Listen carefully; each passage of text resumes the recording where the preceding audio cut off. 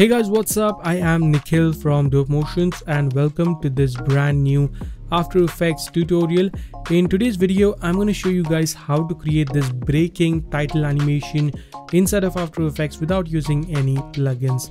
It's a super fun effect, very easy to create, but I will suggest that you have a basic understanding of After Effects before you start this tutorial, but I will try to explain every single step as we proceed with this video. So make sure you enjoy it and create something really amazing. With that said, let's jump straight into After Effects and get started.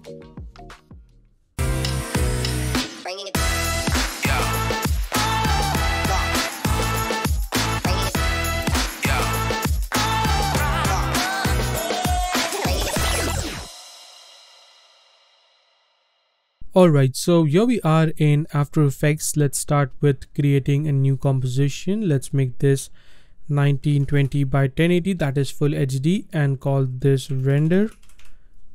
10 seconds long. Let's hit OK.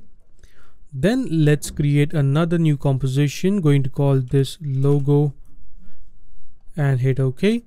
Select the text tool and type in the text that you want. You can of course use a logo if you want to. I'm going to type in motion break, and the font is way too small, so I'm going to increase the size and let's set the kerning to 0. For the font, I will be using Integral. You are free to use whichever font that you like or logo that you like.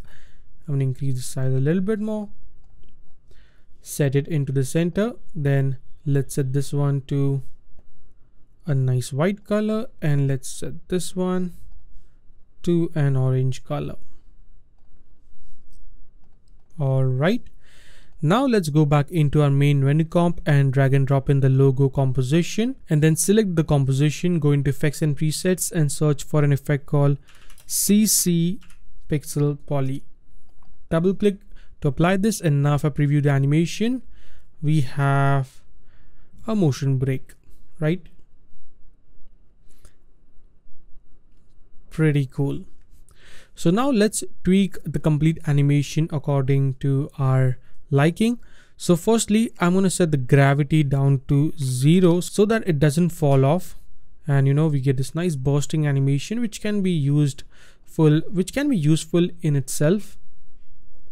Pretty nice. I'm going to bring up the directional randomness to somewhere around 30, should be good, and also bring up the speed randomness to 90%. Let's bring down the grid spacing somewhere around, let's see something like 10. Okay, and I'm gonna set the start time to -1.3. and then what I'm gonna do is change the force center. So I'm gonna move it to the right like so. So let's say something like -400 should be good. So we have this nice breaking animation. Now before I proceed further with this tutorial, I just want to take a minute and talk about our today's sponsor, Wondershare UniConverter. Wondershare UniConverter is an ultimate AI-powered video converter for Mac and Windows users. You can convert your videos from one format to another without a loss in quality with the help of the GPU acceleration, and it supports more than 1000 plus video formats. You can even batch compress your videos and audios without losing the quality. And not only this, you can even record and edit videos in UniConverter itself. It's super easy to use and saves you a lot of time.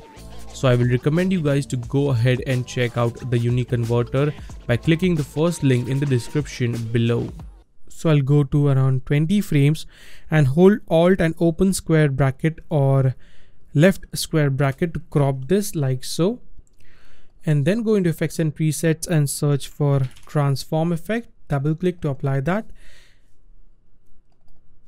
And now we can animate the position of this. So let's create a keyframe on the position. Let's place it somewhere around here. I'll go to around 2 seconds and 20 frames, and let's pull this out of the frame like so. So if I press U, you can see the keyframes, and now we have an animation which looks something like this.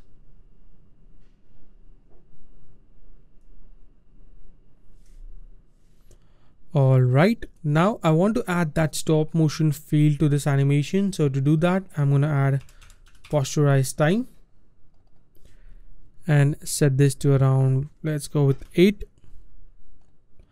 And then go into effects and presets again. Let's add block dissolve just to bring down the particles. So I'm going to set the transition completion to 50 and make sure you turn off soft edges. Increase the block width and height to around 30 or 40 should be good. Let's see. Yep, that is looking much like breaking particles. So now if I preview this, we have this really cool animation. Okay, pretty nice. Now let's go back into our project and drag and drop in the logo composition again and animate this. So let's go to around 20 frames and add an effect called Venetian blinds.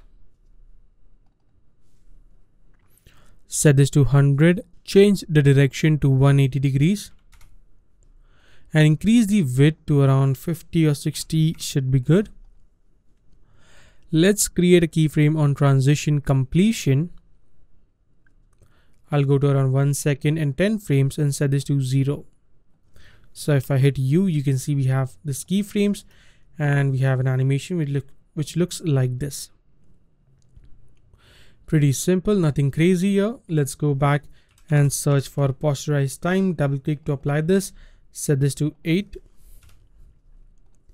And then again, I'm going to add a block dissolve on this. And let's go maybe somewhere around there. Increase the block width to around 150. Turn this off and set this to around 30 or 35 should be good. And let's animate the completion. So I'm going to go right over here.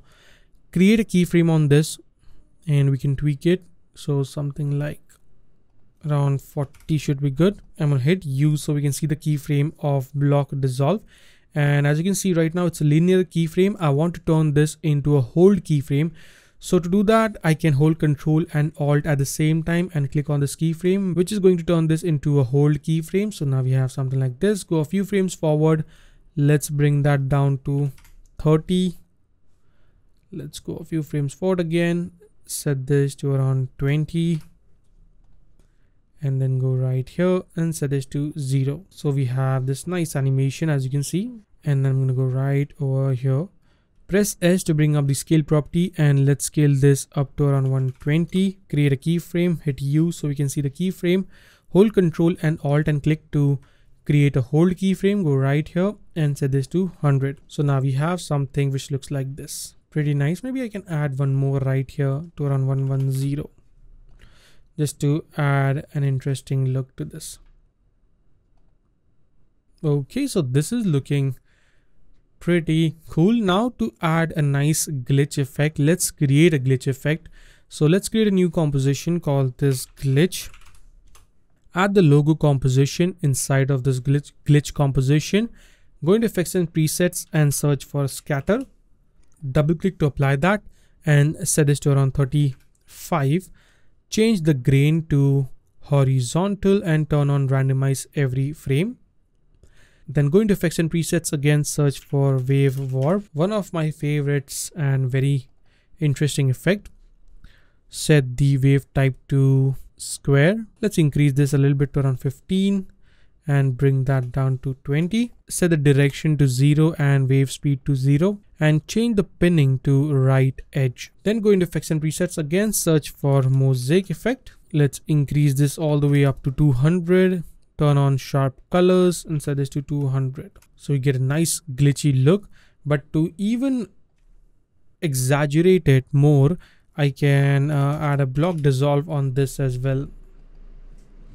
I think this tutorial is more about block dissolve altogether.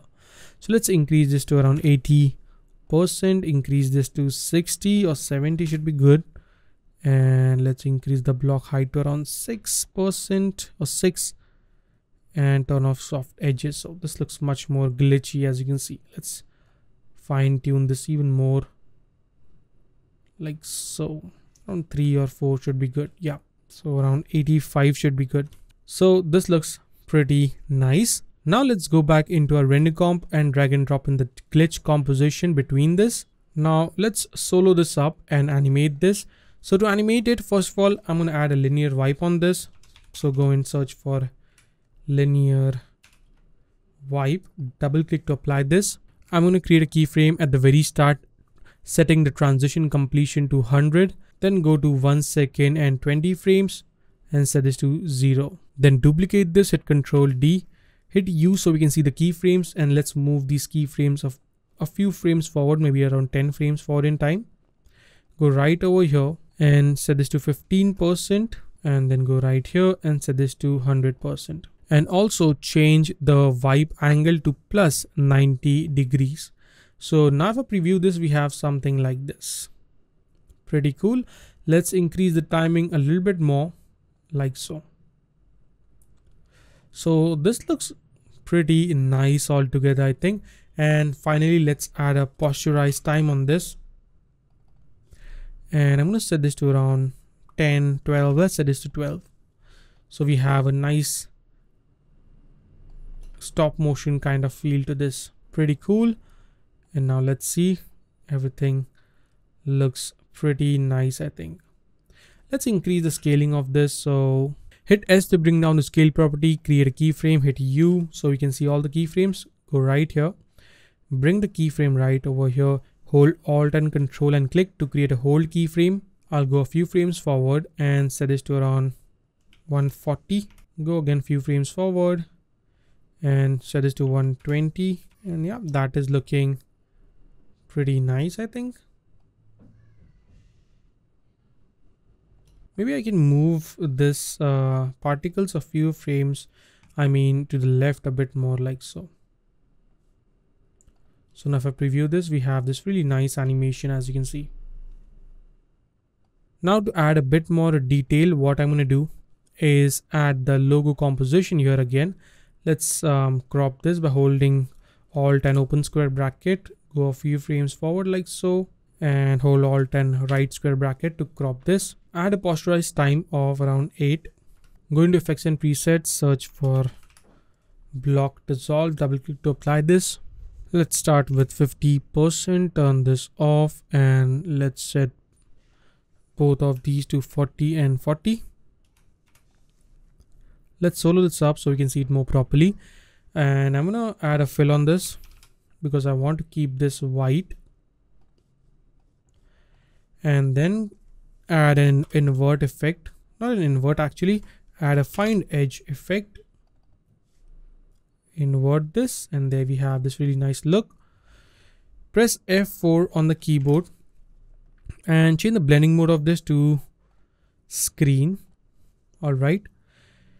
And let's uncheck this. So now we should have a really nice intricate detail added up, which looks very, very nice. Yep. And what I can also do is press S to bring down the scale, and let's set it to around 120. And now let's animate our block dissolve. So create a keyframe here, hit U, turn this into a hold keyframe, go a few frames forward, bring this up like around 60%. Go a few frames forward, let's set this to 70 probably.